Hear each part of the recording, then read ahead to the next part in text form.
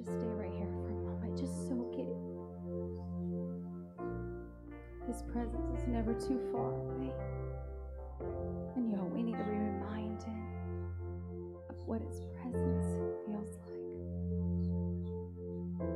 When he is here, sometimes we get so busy that we're not even aware that he's moving.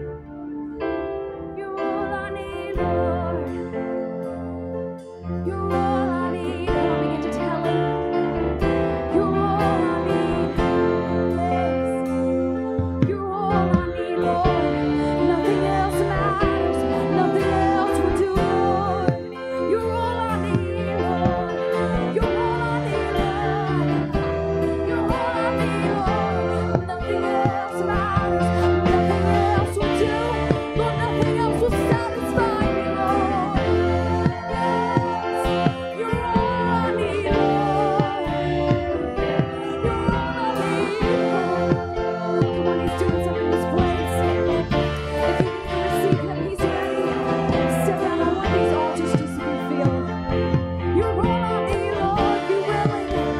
Be set apart. Take a different position. Take a shifting, Lord. You're all I need. You're all I need, Lord. Bring us through the fire. Bring us through the fire. 'Cause nothing is impossible. 'Cause nothing is impossible for you, Lord.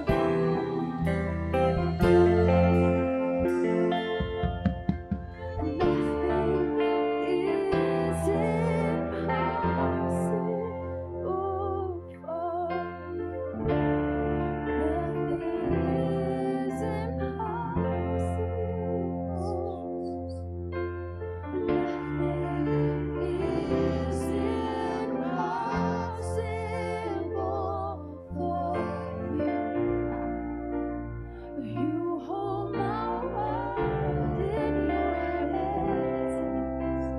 Nothing is impossible. Come on, if you believe it. Come on, if you know you have another language, begin to speak in it. Nothing is impossible for you. You hold my world in your hands. Nothing is impossible for my God. Nothing is impossible for my Lord.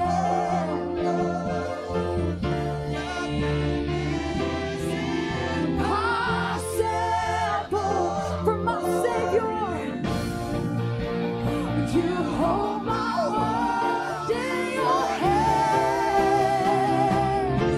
And I believe that you're my healer.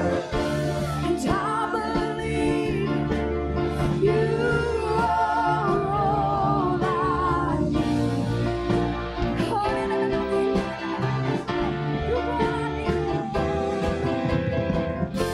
And I believe that you're my hope. He's filling you up. And I believe that you're more than enough for me, Lord.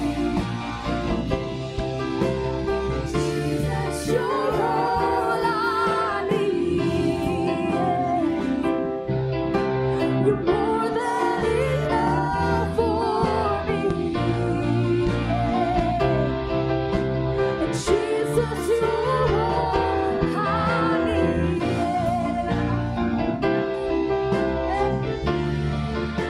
You're more than enough for me, Lord. Jesus, you're all I need, Lord. Jesus, you're all I need. You're more than enough for me. Come on, if he's more than enough for you, you don't want nothing else. Begin to sing it. You're more than enough for me. Hannah, God just keeps bringing your name to me. He showed you this year that he's enough for you. He's going to continue to show it. So stay fast in him.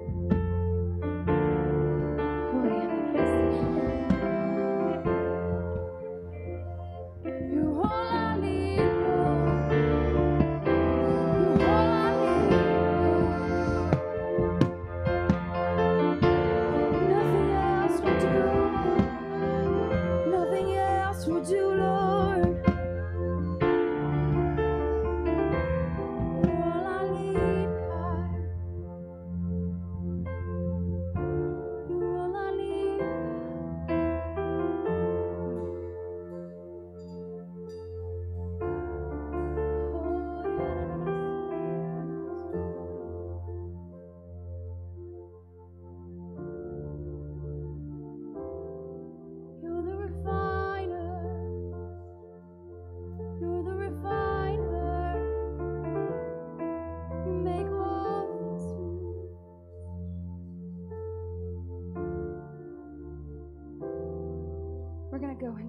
song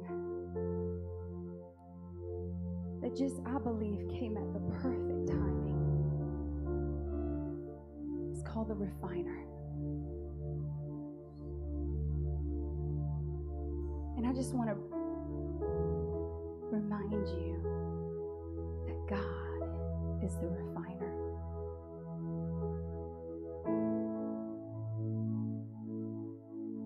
The refiner brings us to a pure state. We allow him to chip us away, bring us to a state that is pure and holy.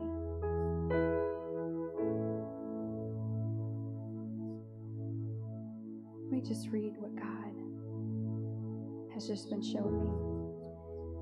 The Bible often uses imagery of gold being refined as a picture of what God does in our lives. Gold, when extracted from the earth, does not look like gold. It's not what we find in a jewelry store. In fact, it is not always recognizable due to the impurities that are marked in its appearance. Yet for the person searching for it, the ugliest lump of gold is what they're looking for. That lump of gold has great value.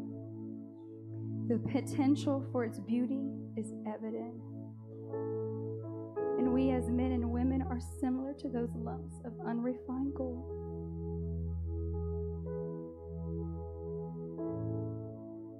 You know, the gold goes through a refining process. I wanted to look it up. It says the refining process is hot. To refine gold, heat must be applied to force the impurities to the surface. And as the impurities rise, they are removed, and more heat is applied. The process continues and continues over and over and over. The heat is reapplied and applied and reapplied until the gold is pure. Now listen to this. The refiner knows the gold is pure when he looks into the gold and sees his clear reflection. Earlier I said, it's just like you and I. Doesn't he bring us through the fire?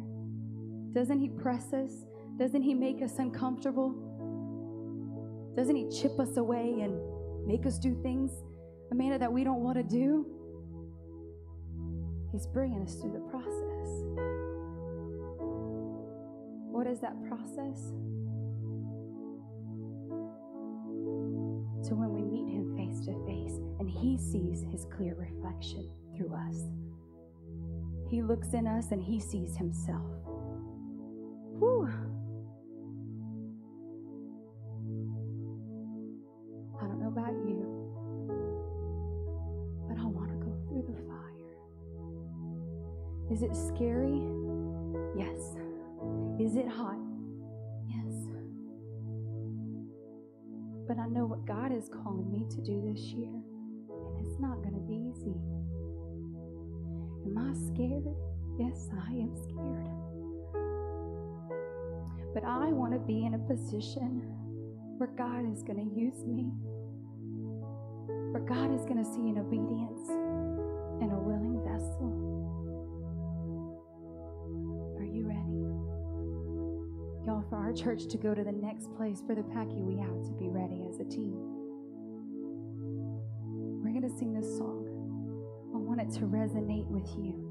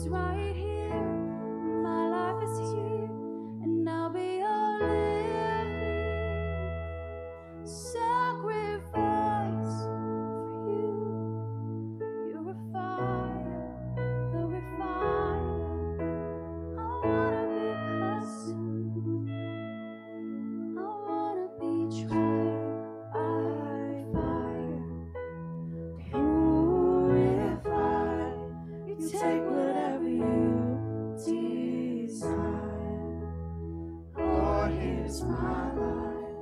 I wanna be tried by fire, purified. You take whatever you desire. Lord, here's my life.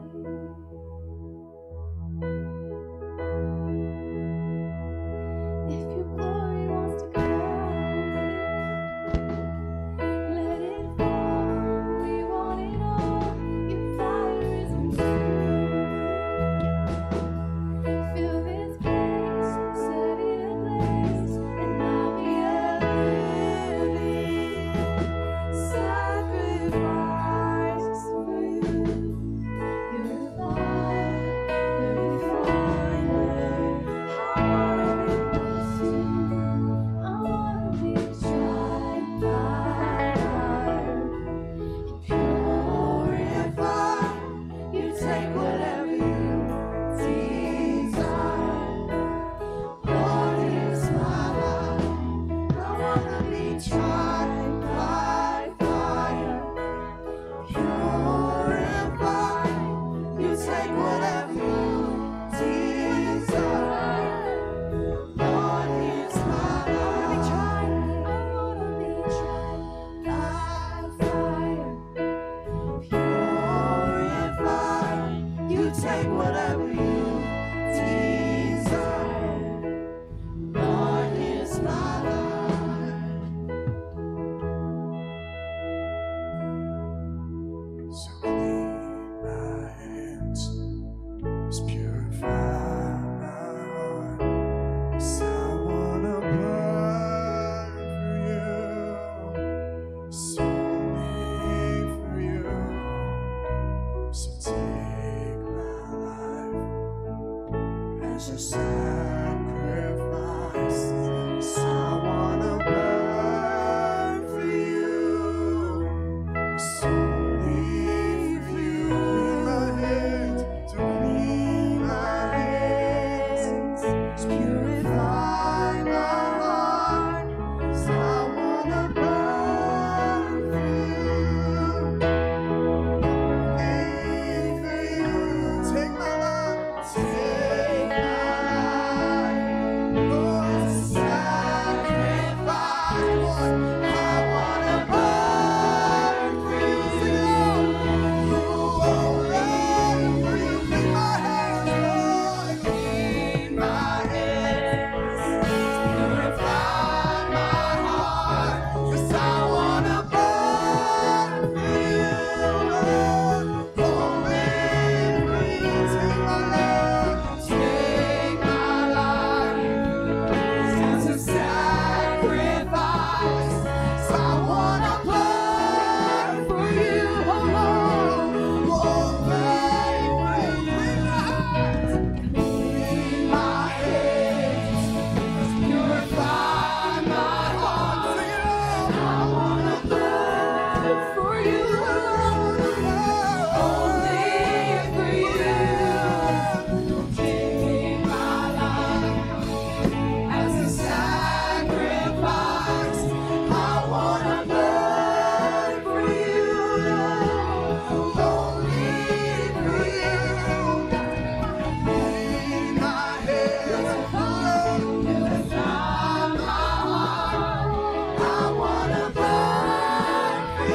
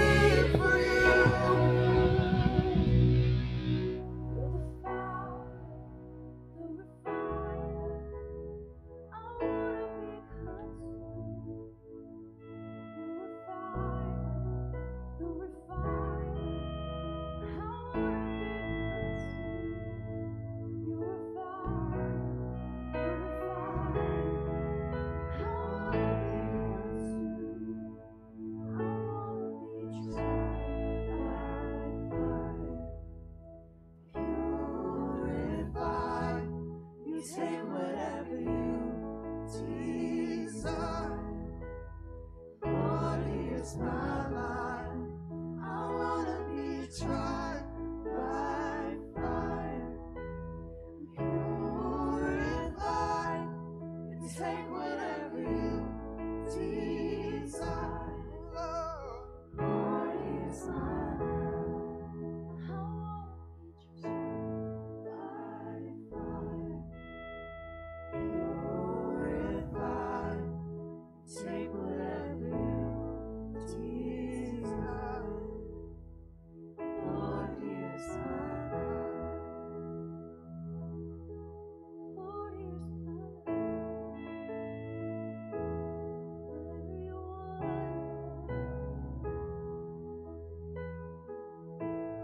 whatever you want, Lord.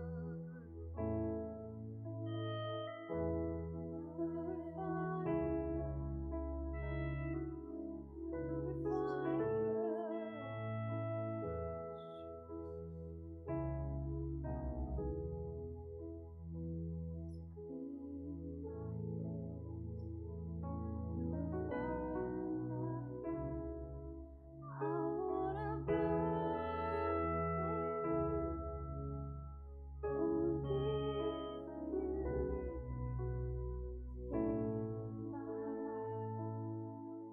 As a sacrifice, I wanna burn for you, only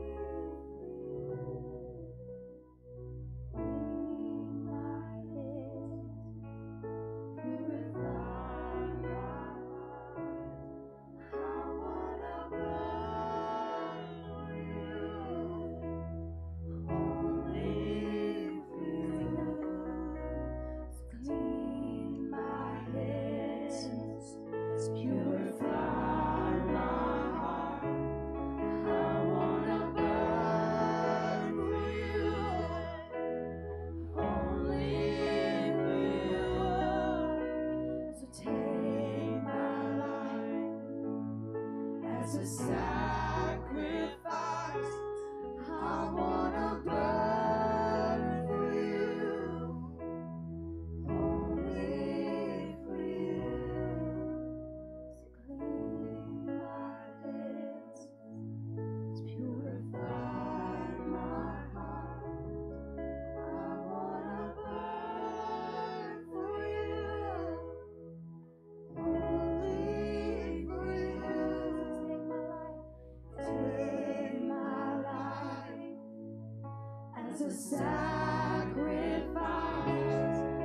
wanna burn, I wanna burn, I wanna burn for you, Lord.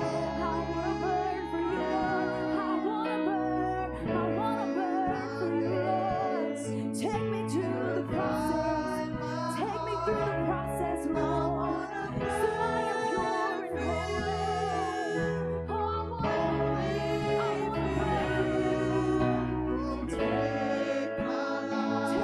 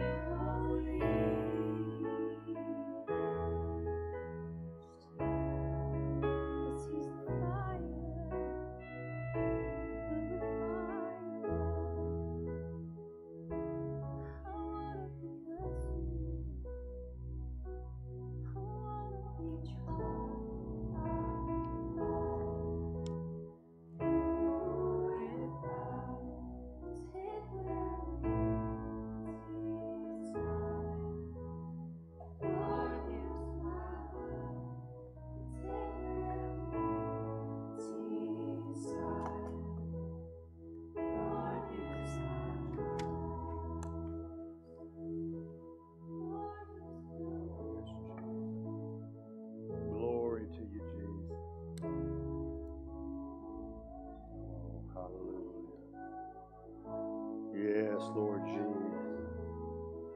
Oh, hallelujah. Oh, if that's a prayer that you have tonight, you need to understand that's why it don't start till it heats up. Your life, your family, your situation, there's things that we have to straighten up, things that have to come out of us. There are things as we process through our growth in God, the only way some things come out is through the deep fire. And I'm going to tell you, when you start praying that kind of prayer and start asking God to do whatever it takes to get you to a pure place, you're inviting the anointing and the power of a holy God into your life. But in doing so, you're releasing something that only God can release. So when you pray that, we sing that, but do you mean that? So when you begin to cry out to God, God, I want to serve you no matter what. What has to come out of your life for that to happen? What has to change inside of you for that to happen? What do you have to let go of so that God can do what He promised you? There's a process. I'm going to tell you something. Going through the fire is miserable and glorious at the same time. As God is showing us the things that need to be loosed and showing us what we can be. I love that He knows it's right when He can see His reflection in the gold. When God can look down and see Himself looking back. Y'all, that's when we've gotten to a place where He can begin to use us, where we can be pure in His sight. That takes a process. Each of us has to willingly enter the kill. They call it a kill. A kill. Because you got to die in that. It kills the old and looses the new. But I'm going to tell you something. Until you are willing to get into that and go through that, you will never be what God wants you to be. You will always be short of what your heart's desire is. Hallelujah. Hallelujah. Won't y'all go ahead and be seated?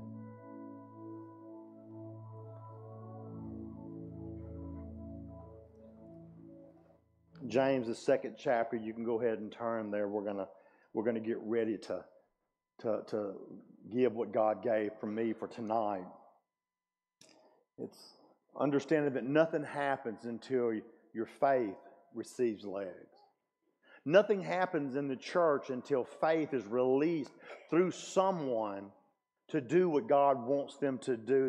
There's a process that everything that we are going to do in the kingdom of God has to first be spoken from God into you, then out of you into the world, and then there has to be actions that follow the statement.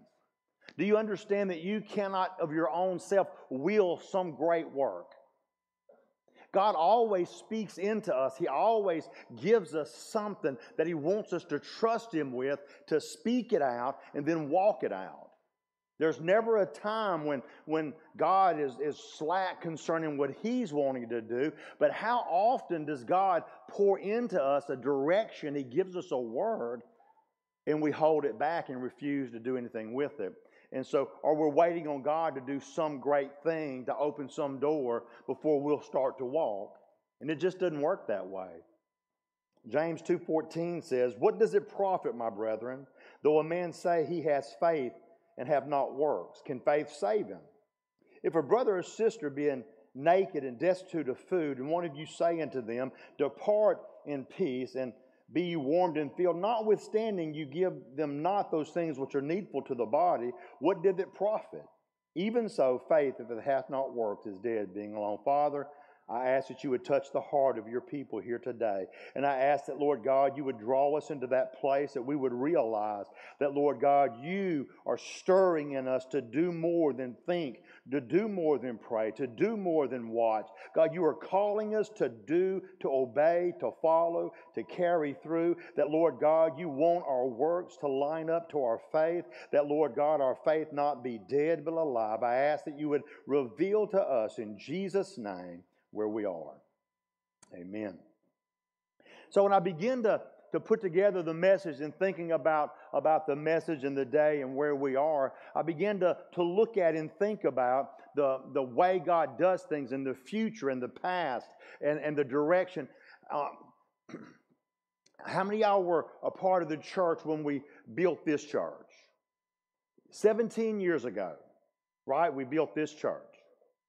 How many of y'all were not born 17 years ago? Okay. How many of y'all were there when they built the brick church that was on the old property? Let me see your hands. Now that was, 27 years, 18 years. What's that, 35 years ago. 45 years ago. Sorry, thank you. My math sometimes. 45 years ago. Who was not born 45 years ago? Okay. Oh, come on, Joe. I'm sorry. 49 years ago. Who was alive when they built the old white building that's on the property that was there? Go ahead, Rich. Raise your hand, right? How many years ago was that? Do you remember when that building was built?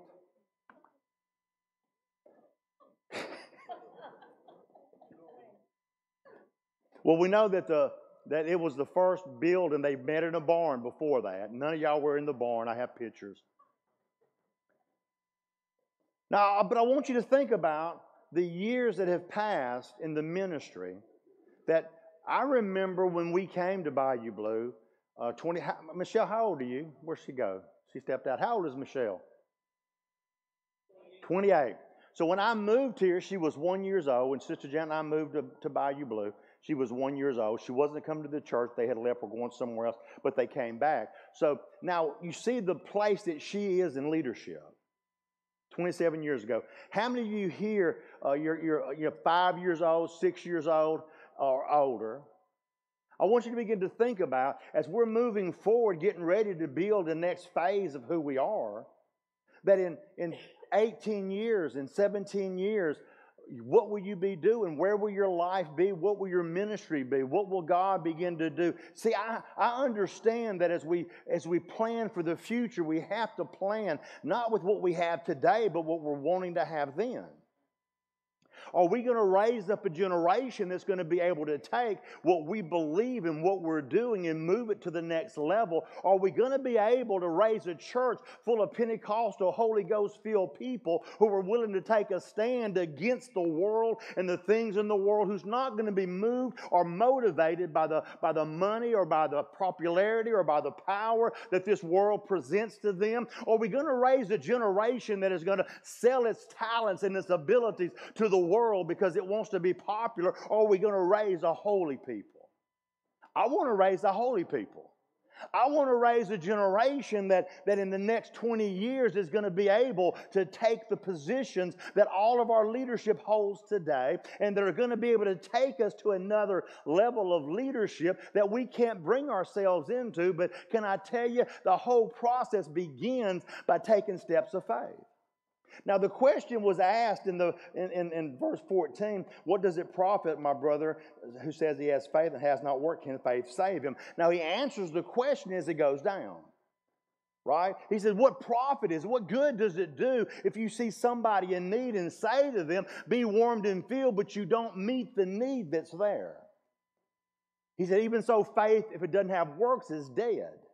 So in other words, he's saying your faith, your statement of belief alone cannot save you. There has to be works that are following you, works that are coming up in your life that line up to what you said you believe. If we say that we believe that Jesus Christ is the only way, the only hope, the only how, then are we living our lives out to show that that's what we believe? So when I begin to talk about stepping into ministry and doing what God's called us to do, you have to check yourself and look and ask yourself, am I listening to what God has spoken to my heart? Am I doing what God called me to do when He called me? Am I following through with that word that Jesus gave me? Now, we can look into the Old Testament, and I want us to kind of look at some of the things because I want us to realize that just talking about ministry is not enough. Just talk about how cool it would be to do this work isn't good enough. Talking about reaching a world with the gospel is not enough. Just knowing that there's a need out there, it doesn't take a genius to know the world needs help. All you got to do is look out there. People are dying and people are falling apart. They need help. So what are we going to do about it? Well, we see in the Word of God there were men of God that were used. Elisha was one that God used in a mighty way. Elisha was a man that stood separate from all the other prophets of God at his time, and he stood up against Ahab, this evil king that had conquered so much and had done so much.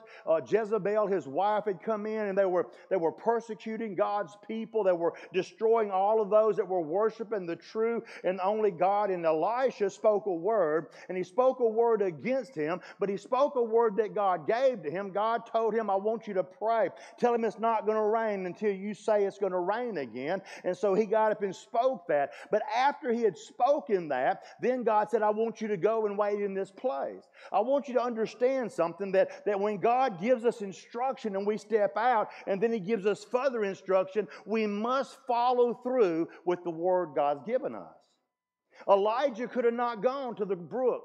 He could have said, I don't want to go there. I want to be somewhere else. Over there, the people may find me. God, I want to go do this. And there's a lot of times when God says, I want you to step up and be this person. I want you to be this man or this woman. I want you to reach out and touch hurting, homeless, devastated people. I want you to meet this need. And we say, God, I would do that if I had more ability, if I had more of a reach, if I had more money, if I had more resources. But God, I can't do that. I don't have enough. And so we begin to see when Elijah told God, okay, God brought him to this brook and he drank from the water, but he didn't have food. So what did God do? God sent ravens with meat to drop it off to him so he'd have something to eat. Now, can I tell you that is a miracle that God did, but had he not been where he was supposed to be, he wouldn't have had meat to eat. How often does God tell us, I want you to go and do, and we don't want to go, and so we stay where we are, and then we complain because there ain't nothing to eat.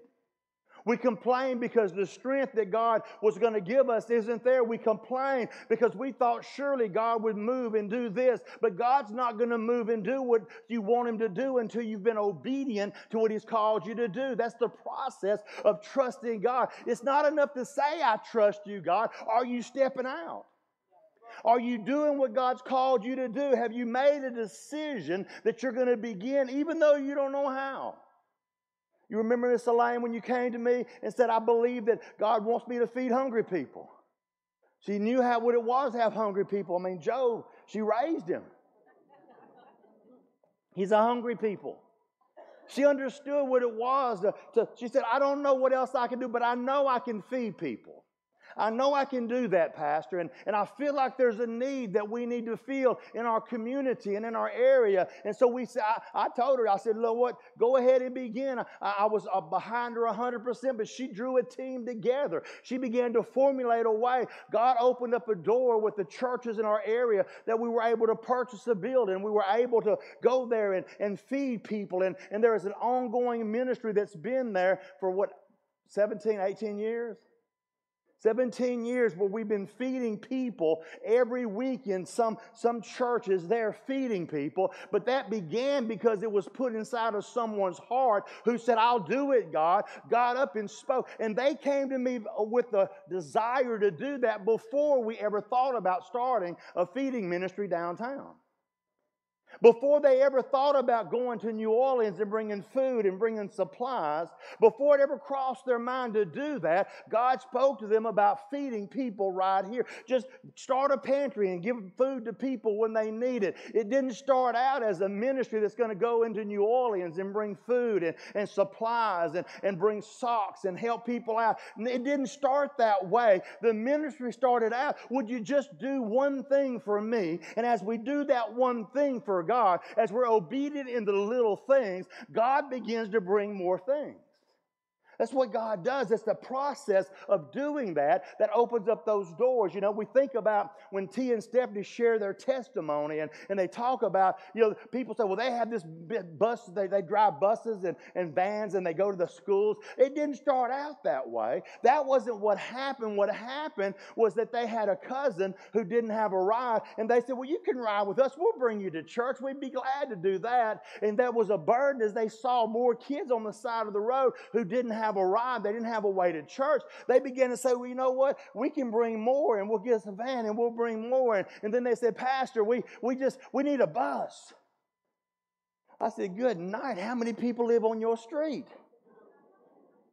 Turns out they were driving down other people's streets. They were looking for something, some way to do. God put a burden in their heart to pick up kids and bring them to church. They never thought about teaching. They never thought about going and doing lessons. All they wanted to do was go pick up kids and bring them to church. But see, because they were faithful to do that, and they came and said, Pastor, we really want to get a bus. And the board and I looked at them, and we believed in them and had faith in them, and we purchased that first bus for like $600. We did. We loaned it to another church, and they did $2,000 worth of damage to the brakes. You got to love your brothers. And then they didn't offer to fix it. So we bought the next bus we bought was a little bit more expensive. Then we got them a bus with air conditioning on it. But right now they got two buses, they got two vans. But now their ministry that started just picking up kids, because they began to be faithful to God, they began to step out and begin to say, you know, Pastor, this door's open and we're not sure, but we think we can do this. What do you think? And I said, hey, if God's put it in your heart, go do it. They began to go and eat lunch. They began to go then and do Christian clubs. And now they're in schools almost every day, reaching kids and speaking God over them. Why? Because they trusted God to pick up the one kid. And trust God in that God has opened up so much more. I think about our kids' ministry and where we are today. I remember the very first kids' ministry. It was on Mother's Day. How many of y'all were there when we started our very first kids' church? Some of y'all was in kids' ministry, huh?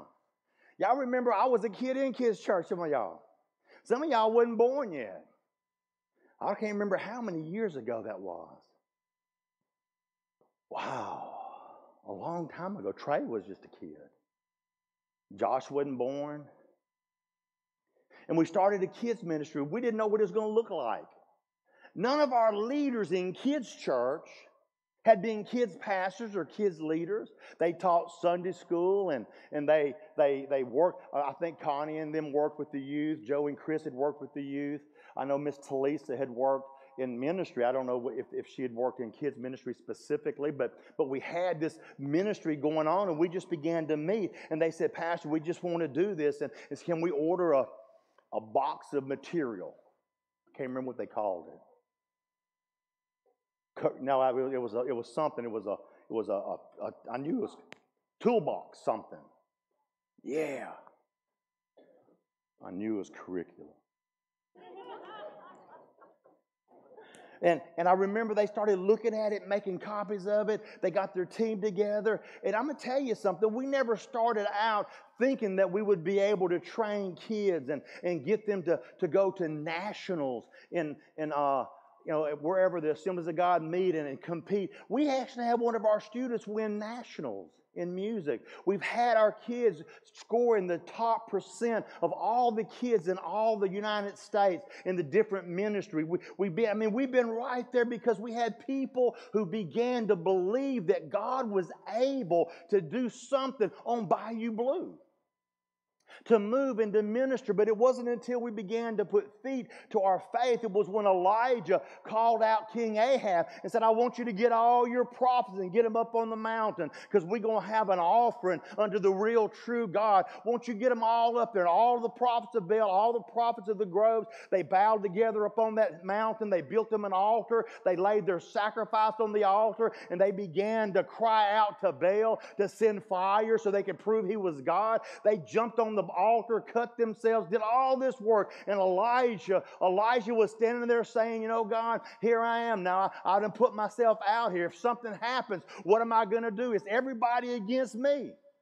But he put himself out there and he prayed, and God sent fire and consumed the altar. But that wasn't the greatest part of the miracle. Then he fell on his knees and began to pray. God said, pray for rain. And he got on his knees and he began to pray. He prayed for rain. God, send the rain. And he sent his servant, go look and see. Oh, I'm sure that by now the rain's coming. He came back and said, no, sir, there's nothing. It's just empty. He said, go back and look again. Go back and look again. I'm going to tell you, I believe that God is looking for somebody who won't give up because it didn't happen the first day, the first how, the first why, but somebody that kept saying, you go back and look. You go back and look. I know I heard from God. I know that what I heard was from God. Go back and look.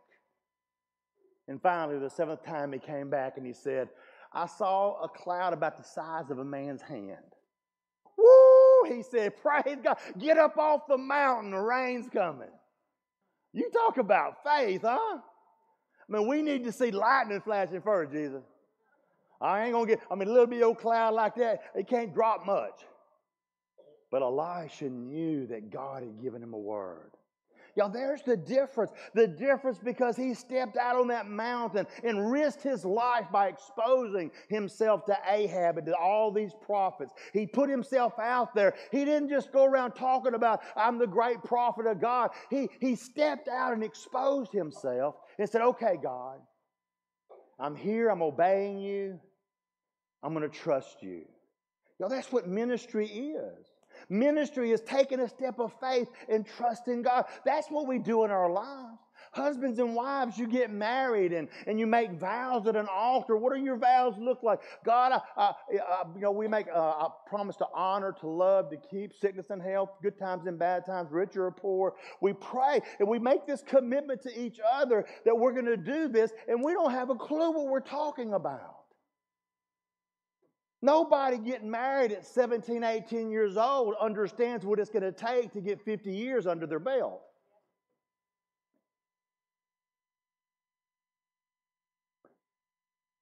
Yeah, but they did. When I said when you first get married, you say all those things, but you don't know what sickness is going to look like.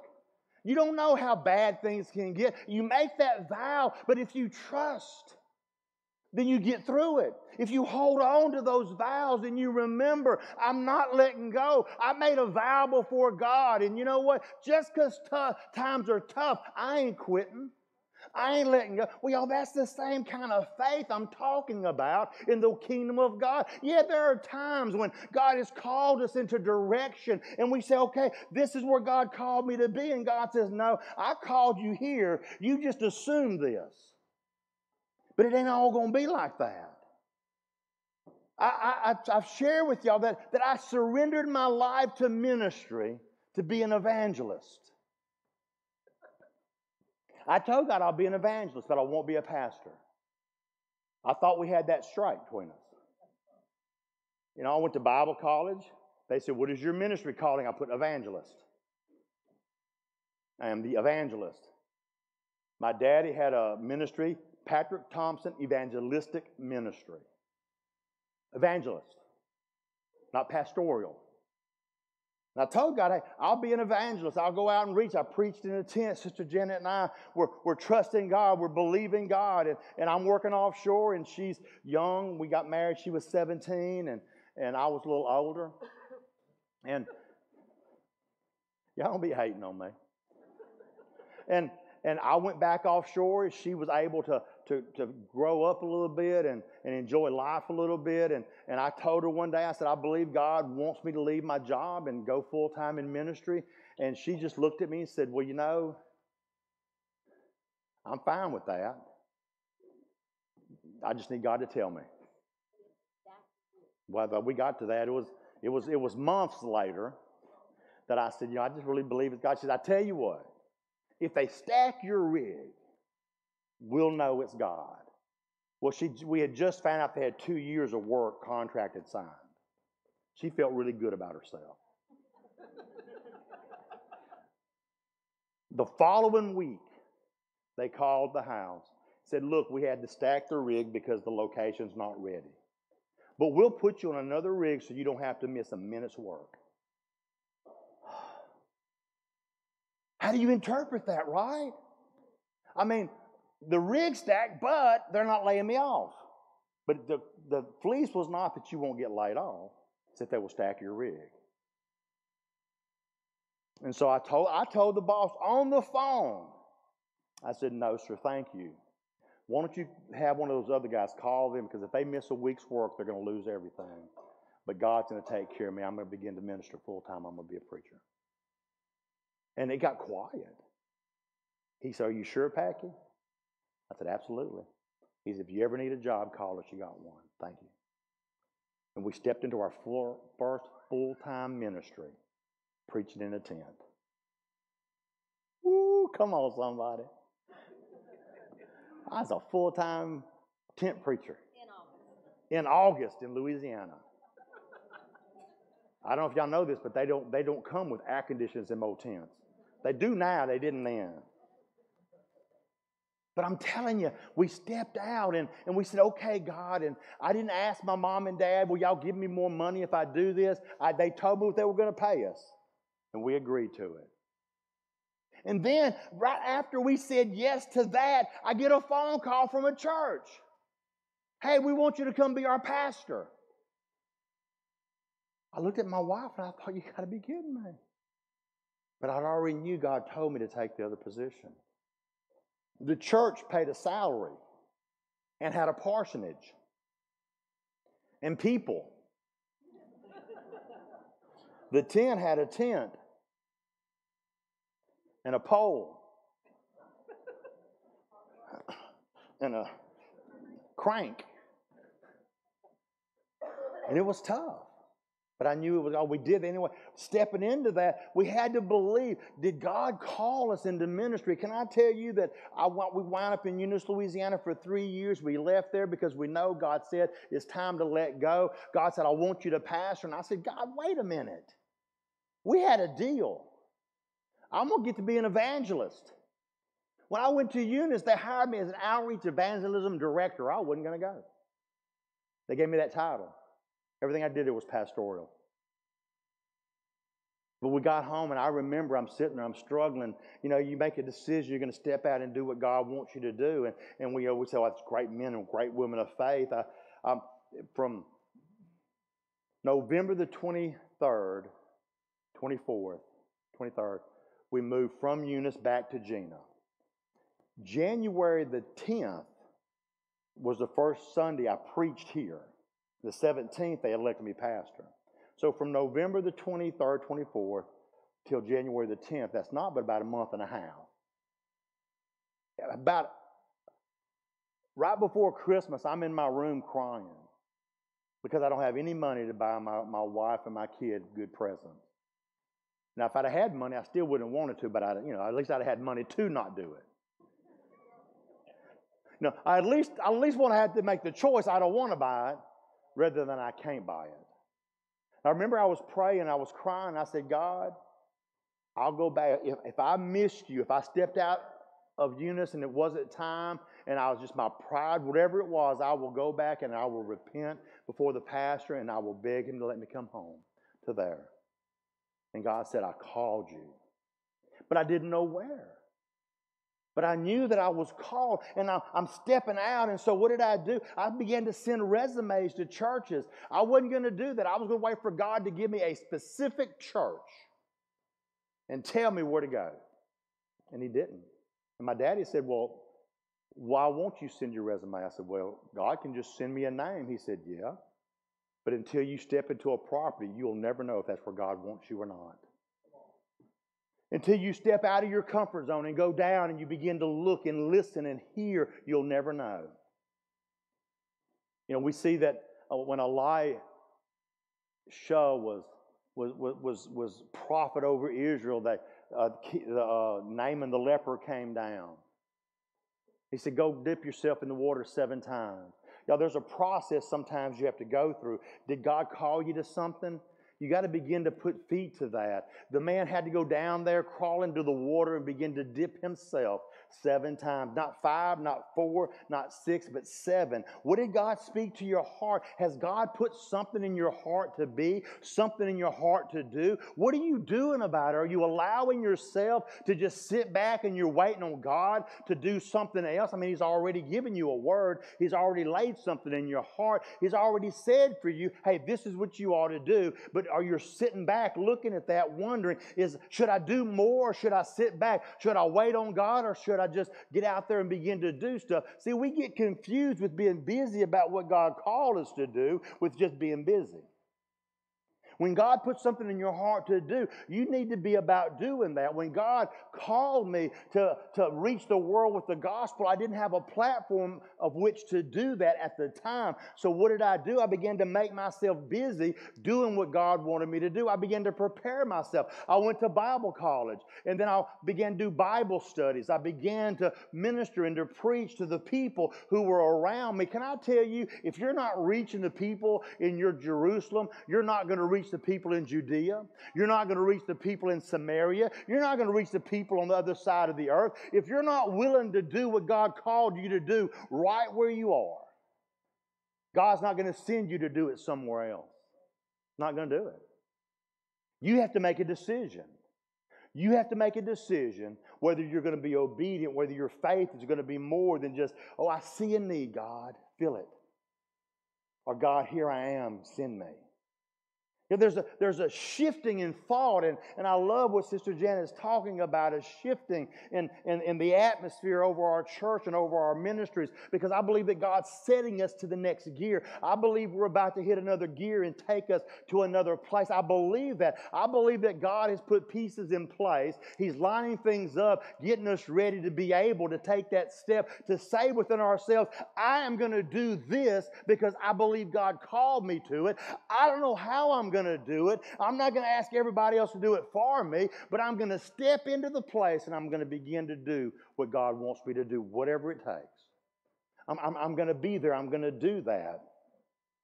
I spoke this morning, but this scripture was for tonight, James 1:22. But be ye doers of the word and not hearers only, deceiving your own selves. If any be a hearer of the word and not a doer, he is like unto a man beholding his natural face in a glass. For he beholds himself and goeth his way, and straightway forgets what manner of man he was. But whosoever looketh into the perfect law of liberty and continueth therein, he being not a forgetful hearer, but a doer of the work, this man shall be blessed in his deeds. So do you want to be blessed in your deeds? So you got to begin to say, what did God speak to you? Think about that. It may be an old word deep inside. Think about it, Jonathan. An old word deep inside. A lot of times we bury those up and think, I was young. That word came, but come on. That kind of crazy. You know how them old prophets and they used to be crazy people. They give them crazy words to people. I'm just a little kid. You're going to speak all that over me. I want you to think about it. Think about that word. I was told that I would be a peacemaker. Yeah, it's still hard for people to accept that. But you know what? God uses me to help people get through struggles. In our district, He sends people to me. I get phone calls from people. Pastor, what should I do? And God's given me the ability to speak peace into people's lives. I'd have never thought it. But God gave that word so long ago. God gave a word that I was going to be like Peter. I thought, I'm going to cut somebody's ear off. No. God was going to make me a rock unmovable. A personality that's not easily moved. I'm going to tell you something. When I make my mind up, you ain't knocking me off my rock. That's good, though. You don't need to be easily swayed. We don't need to be like a person who is swayed by every wind of doctrine. A wave that goes back and forth. You need to know what you believe and you need to stand on it. God put that in me, that when I believe and I know that God has spoke to me, I won't back off of it. I won't give it up. I'm going to believe what God wants me to do, and I'm going to fight through it. Why? Because God, He spoke that over me way before it ever came to pass. God begins to stir inside of us as He's drawing us into those places. What did God say to you, Caleb? So long ago. What did he say? What word did God give us about us? What words were spoken over? They may seem ridiculous at the moment. They may seem ridiculous now. But there's a word that God gives us that is a word of a seed that begins to go deep inside of us. And as the old man dies, that seed takes root inside of us, and that thing that God spoke over us begins to override the thing that we were, until it eats away all the old and leaves the new, and the new nature that is in Christ Jesus begins to take over who I am. But it comes from that word. What did God say to you? What word did God give you? Don't hide it forever. Hide it for a season. Let it take root. But it's got to be remembered. You've got to speak it out over you. God, I know that I'm meant for so much more than this. When that burns in your heart, you can know you are. Not because of you, not because you're all that, but because God's got a calling and a purpose. And we're not there yet. We've not come to the end of what God wants for us. We're still traveling to that place for me. But what about the next generation? What about Matthew and Tyree? What about their generation? What is God speaking to them? What is the future going to look like to them? When I look across the congregation and I see some of our adult leadership, but I remember when they were kids. Some of y'all remember when y'all were young.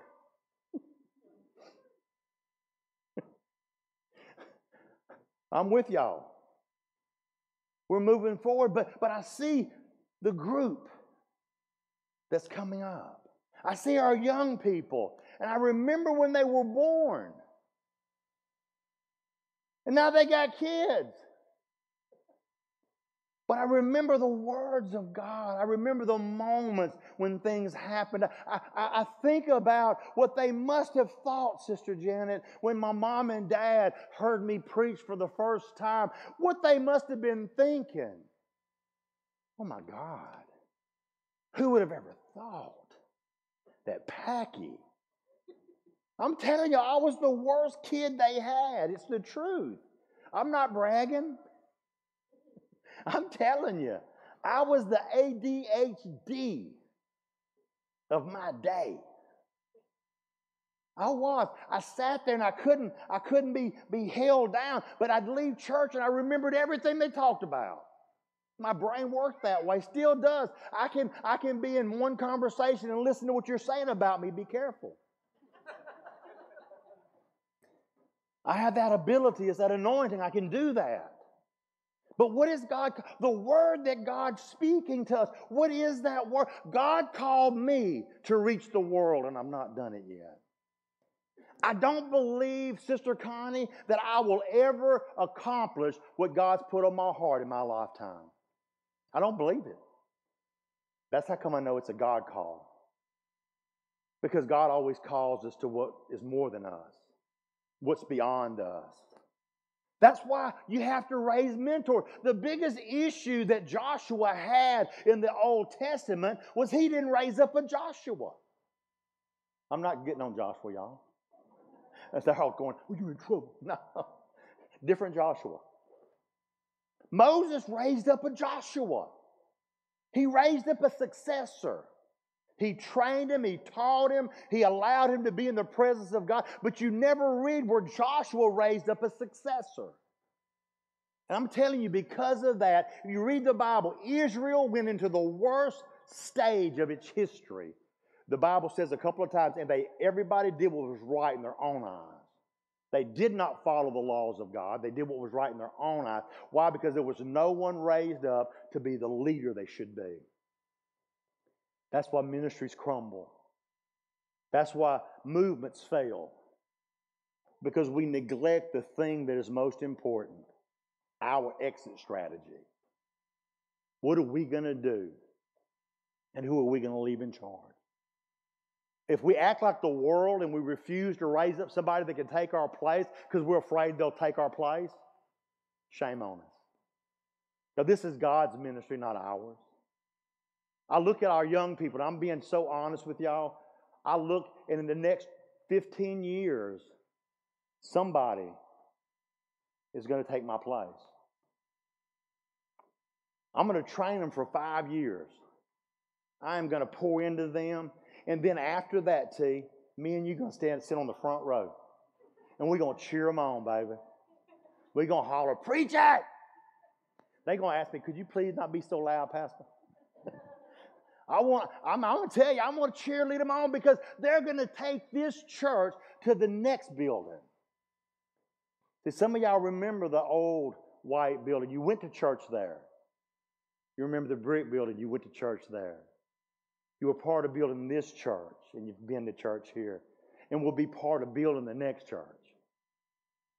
But then, it's going to take that next generation to build the next. That's going to go further and deeper into our community. That's going to get a hold of the roots of Terrebonne Parish and shake the devil out of it. I believe that God is raising up a work that'll be the greatest work they've ever known in this parish. It'll be the biggest church. It'll be the most power coming out of this, that we will influence the state and the nation with the people that grow up and raise up out of this ministry and go forth into ministry. Who would have thought that we'd have a sitting state senator come into our church? Representatives who are close enough to us that we can speak to them and know what's going on. That God would raise missionaries and evangelists and pastors and apostles and prophets right here in this church that are going to shake the foundations of hell. Who would have thought that Bayou Blue would be packing a church in Vidalia, Louisiana that's successful and way bigger than we were when we started? 2 prison churches that we're in charge of. Who would have thought that we would be building churches in Africa, India, Mexico? Who would have thought? God thought. God called. We cast vision, and then we didn't sit back and wait for somebody else to do it. We got a hold to it, and we went forward. I believe that what Sister Janet was talking about, this shifting. The shifting that we're talking about. It's not the leadership, the church. There's a shifting that has to take place, that people in the body of Christ have got to step into their place. God's going to raise up leaders. Our School of Urban Missions is handmade to raise up leaders. It's a tough program. They're challenged and pushed. Ministry's drawn out of them. It's a tough road, especially this trimester here, because they're getting ready for Mardi Gras, so it's weekends and school and work. It's a lot. But you know what? When you get into ministry and it's 24/7, 365, when there's not somebody else to go because you're the only one there, you're going to think, you know what? I was trained for this. I'm okay because I don't do this in my strength. I do it in God's. But we're raising up leaders to send them out. One of the most difficult things there is to do in ministry is raise up great leaders and let them go. But if we don't do that, we can't reach the world with the gospel. We have the general superintendent of Kenya is coming to our church in April. Now think about that, the favor of God, that we have the general superintendent of all of the assemblies of God for all of Kenya is going to sit in our church. He's going to worship with us and he's going to speak to us. He doesn't need an interpreter. He speaks English better than I do. It's the truth. God has given us the favor that when we go back to Africa this summer, that we're bringing with us Alan Griffin and his family to minister with us. John Smith and his family and Elizabeth. Sean and Amy. There's the district superintendent of Southern Missouri districts going. We have leaders that are going with us to do pastors' conferences. They're going to do women's conferences. We're going to do street crusades. Y'all, we're going to go there and we're going to bring them Jesus. And we're going to run every devil we can to Tanzania. We're going to run them out of Kenya. But none of this, some of y'all that are here, y'all elected me pastor 27 years ago. And in all honesty, were we thinking then that we build churches around the world? That we would raise missionaries out of our church that would go? That we would have a Bible college in our church? That we would have what we have? It's cost us a lot. Like we said, we've lost our sons and daughters in the process. Not because God wasn't here, but because the devil's just ruthless and evil. And this world has so many bells and whistles. But y'all, God's greater. My God calls into the dark places. You know, Jonathan, I was raised in church like you, and my mom and dad were pastors. And boy, I tell you what, I got so angry and so let down by church and God, and I went to a dark place. But you know, His voice met me there. When I thought I was doing my own thing, making my own choice, I didn't know that God was curving me around. He walked me right back up to where He needed me to be. And He took all those things the devil meant to destroy me with, and He caused them to be strengths in my life. You know, Kent, you took a little detour, but you're on target to be the man God wants you to be. To take those steps and those chances. And every day that God pours into you, this fire begins to burn in you. I'm so excited about the man that God sent to us and what God's going to do in your life. Because I know you're on a journey, you know. Man, I wish you were perfect like me. It's a joke. It's a joke. You have a heart for God. And there's no limit to what God can do with that. I see that. I see what God's doing, and I see the plans of God. And you know, God's greater than you can imagine. Our young people that are involved in the School of Urban Mission, they can only briefly grasp things they might have. But y'all, there is a world that's waiting. But here's the deal. You have to take that step. You hear from God. You get a word from God. Now what are you going to do about it? You have two choices. You can sit on it and do nothing. Or you can say, okay, God, I received that word. I know what you spoke to me. God, I'm going to do something with it. I came a place in my life I couldn't ignore the words anymore. God gave me several things in my life He's put in my heart. Things, some that I've seen happen already, and other things that I've not seen happen. God has opened up doors for me that I never would have imagined, ever, that God would connect me to places. And I believe that God's connecting me still to places to accomplish what He's called me to do. And you know, I need this church. I need everybody that's in here to be a part of that. I have no delusions of grandeur. I'm not going to do any great thing. God's going to do all the work. I'm just going to be His vessel. I'm going to be a vehicle He can use to get there. Because God's got a plan. One idea can mean the difference between great and good. Right? One idea. Our thrift store was a great idea. It's a tough because it was in a bad economy. Right? I'm going to tell you, here's the leadership that we have. Brother Ryan serves on our board. He's one of our board members. He's our youth pastor. He's been in our ministry since he's about 13, 14 years old. He said, you know, Pastor, I weighed out all the things, looked at it, and I thought, well, it don't make no sense to me. But you know what? If it's a burden God gave you, I trust you. I'm going to stand along with you. Then he told me later. I thought it was going to be horrible. He said, but I trusted you. You're my pastor. And I trusted you.